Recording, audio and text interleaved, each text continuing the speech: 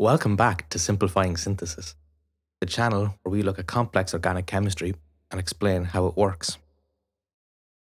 This week, we're going to look at the total synthesis of Leonuketal by Daniel Furkert and Margaret Brimble. Leonuketal belongs to the labdane family of terpenoids and features a tetracyclic framework with high stereochemical complexity. The unique architecture of this compound is driven by its unusual biosynthesis, which features oxidative carbon-carbon bond cleavage in addition to the more usual ring formation and oxidation biotransformations. It was first isolated in 2015 by Peng and co-workers from the Chinese liverwort plant. Preliminary biological studies indicate that it is a potent vasorelaxant with an EC50 of 2.3 micromolars in potassium chloride-induced contraction of rat aorta. Previous syntheses of Leonuketal have been attempted, but until now, a complete total synthesis has not been possible. This video will describe just how this difficult synthesis was accomplished. So let's look at the retrosynthesis. The authors envisioned that the last steps of the synthesis would be attaching the pendant groups to the labdane ring. Disconnecting back leads to a late-stage Spiroketalization, and this will be derived from a gold-mediated cyclization of an alkyne-bearing precursor. This alkyne precursor will be generated from the fragmentation of a bicyclic intermediate, which ultimately will be derived from a geranyl derivative bearing a nitrile group. So let's look at the first reaction using this geranyl starting material. This was a radical cyclization using Titanocene dichloride as a catalyst. Reaction of zinc dust with this metallocene reduces it to titanium-3, which can act as a radical initiator. This titanium radical reacts with the epoxide group and opens the ring, leaving the radical on the most substituted carbon center. Sequential radical additions from first the alkene and then the nitrile group form the bicyclic framework, which is further reduced by the titanium radical, which, upon hydrolysis of the imine, generates the target bicyclic molecule with a ketone group in place. This reaction produces only a single isomer, and this can be attributed to the chair-like transition state. Studies into the mechanism of this reaction has shown that it does not occur through a concerted mechanism, but instead each radical addition happens sequentially. While the two rings were formed with the correct stereochemistry, the hydroxyl group produced by the ring opening of the epoxide was in the wrong configuration. In order to correct this, the authors had to carry out an epimerization sequence. First, they protected the ketone as an acetal to ensure the next reaction would be regioselective. The alcohol was then oxidized to a ketone using Des-Martin periodinane. The alcohol acts as a nucleophile towards the hypervalent iodine center, and then deprotonation of the geminal hydrogen yields the target ketone. The ketone was then reduced back to an alcohol. However, this time, the product formed with the alcohol in the axial position, unlike the previous equatorial position. The acetal was deprotected using aqueous acid to restore the original ketone now that the stereochemistry of the alcohol had been inverted. A Shapiro Fragmentation then followed. This used the typical conditions of a Shapiro reaction. However, due to the ether beta to the ketone group, a fragmentation was possible.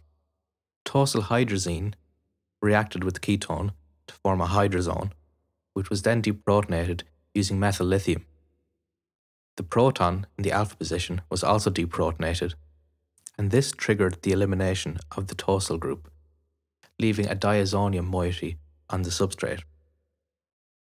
Elimination of nitrogen gas drives the reaction forward. This leaves an unstable vinyl lithium species, which would typically act as an electrophile. However, in this molecule, it undergoes a fragmentation to generate the desired alkyne alcohol product. The stereochemical outcome of this reaction was guaranteed due to the configuration of the precursor pyranone ring.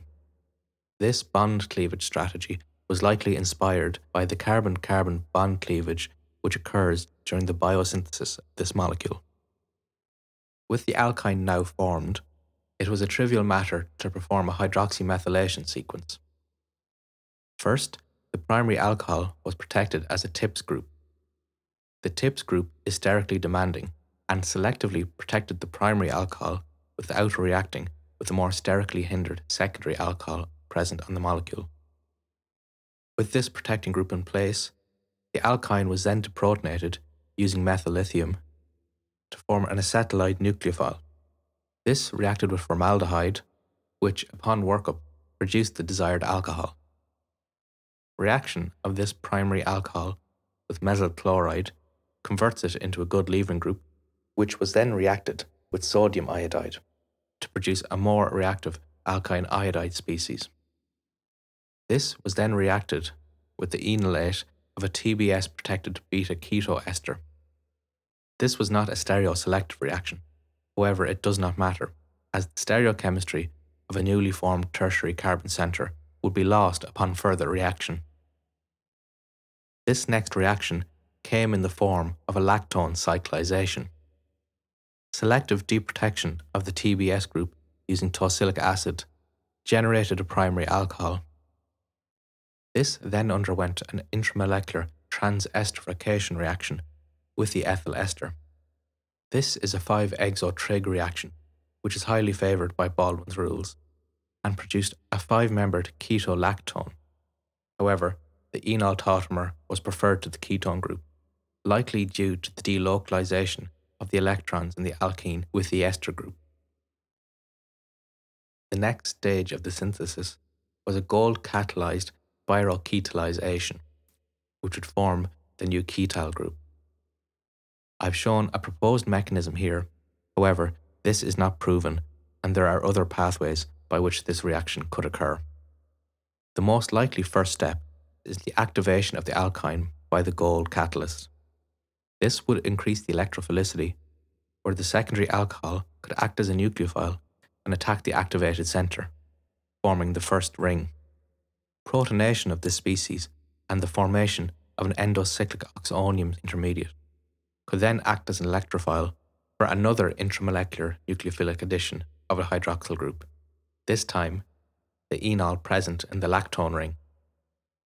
Both of these cyclizations are favoured by Baldwin's rules, the first being a 6-endo-dig cyclization and the second a 6-exotrig.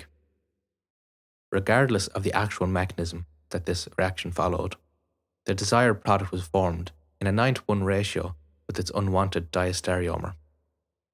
With the tetracyclic framework now complete, the authors turned their attention to installing the correct functionality around the rings. This proceeded with the hydrogenation of the double bond present in the lactone ring. This occurred from only one face of the molecule, due to the haptophilic oxygen present in the ring structure, which guided the metal catalyst to the bottom face of the molecule. However, the authors did observe epimerization during this reaction, which came from the cleavage and reforming of the Spiroketal structure with an inversion of stereochemistry.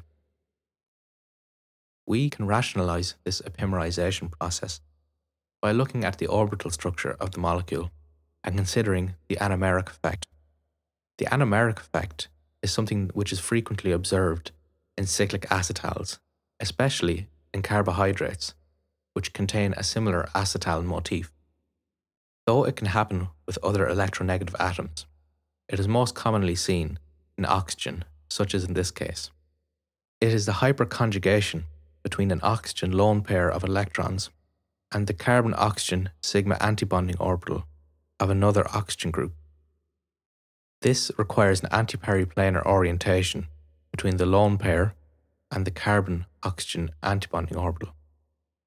While this is a stabilizing effect overall and strengthens one carbon-oxygen bond, it does weaken the other, making it more labile and more likely to epimerize. It is likely, therefore, that this epimerization process happened rapidly during the hydrogenation reaction by activation with the metal catalyst, and formed a ratio of diastereomers proportional to the overall stability between the two epimers. The epimerization process could not be stopped. However, they could separate the desired isomer, and the synthesis could proceed.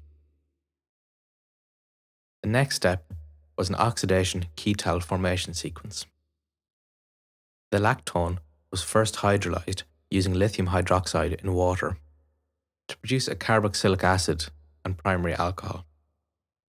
The alcohol was oxidized using Des-Martin periodinane, as we saw earlier, and this generated an aldehyde. Reaction in ethanol with PPTS, which is a weak acidic catalyst, generated the target ketal. We can look at this ketal formation in detail. The aldehyde is first protonated, making the carbon center more electrophilic. Intramolecular addition of the carboxylic acid generates the hemiacetal, which is once again protonated and eliminated to form a carbonium electrophile. Ethanol, which was used as a solvent for the reaction, then adds to this electrophile and generates the target ketal. This was a stereoselective reaction with only one isomer formed. While you could draw the reaction with ethanol adding first and the acid adding second, intramolecular reactions are generally much faster than intermolecular reactions, which is why it is more likely that the acid has added at the first step of the reaction. We can rationalize stereoselectivity of the reaction by looking at the intermediate. The bulky polycyclic framework of the molecule provides steric hindrance to the bottom face of the electrophile, which means that ethanol is more likely to add from the top. The Ketal formation is a reversible reaction. This means that it is quite easy to drive the reaction to favour the thermodynamic product, which in this case is the addition of ethanol to the side of the ring opposite to the cage framework. Moving forward, the TIPS group was now deprotected using tetrabutyl ammonium fluoride. Once again, a Des-Martin periodinane oxidation was employed to oxidize the alcohol to an aldehyde. A Grignard reaction was then performed to install the propyl group. The resulting alcohol was immediately oxidized, again using DMP, to form the ketone. This was done to prevent a possible trans-ketalization. This will be similar to the epimerization reaction. However, the newly formed secondary alcohol would react in place of the lactone hydroxyl group. With the side chain installed, the final reaction was an alpha-hydroxylation. The authors had to employ an unusual oxidation using molecular oxygen. While they did attempt more common methods, these did not produce the alcohol in the desired stereochemistry. To effect this transformation, an enolate was first formed with lithium HMDS. Molecular oxygen was then bubbled through this solution several times over a period of 3 hours at -78 degrees. The paramagnetic oxygen reacted with its enolate, and, upon workup with triethyl phosphite, the target Leonuketal was formed in a 1:1 ratio with its enantiomer. In summary, the authors reported the first total synthesis of Leonuketal in 23 steps from the geraniol starting material. Important reactions in this synthesis were the titanium-promoted radical cyclization, the unusual Shapiro-type fragmentation, and the novel gold-promoted spirocyclization of the beta-ketoenolactone. The methodology developed for this synthesis could likely be employed to synthesize other labdane-type terpenes and opens the door towards diversity-orientated synthesis, where the structure of the molecule could be modified and elaborated on, and the impact on the biological activity explored. That's everything from this synthesis. Next week, we'll be looking at the late stage and strain-accelerated oxidation-enabled synthesis of huauamine A by the Chem group. If you like these videos, please like and subscribe, and if you have anything you'd like to see, let me know in the comments down below.